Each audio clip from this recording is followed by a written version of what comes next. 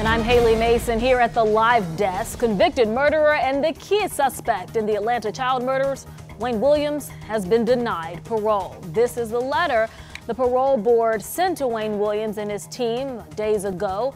They said after reviewing his case, the board said, quote, "There's been an insufficient amount of time served to date given the nature and circumstances of the offenses."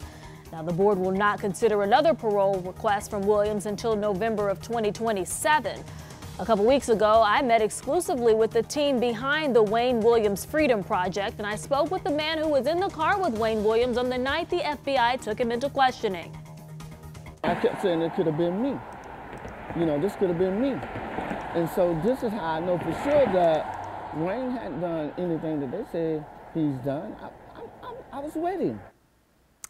And that was Jimmy Howard, who says he helps lead the group that's trying to get Williams exonerated. The group's co-founder, Hazel Horn, told me tonight that she is shocked beyond words, but will not give up. All right, thank you, Haley.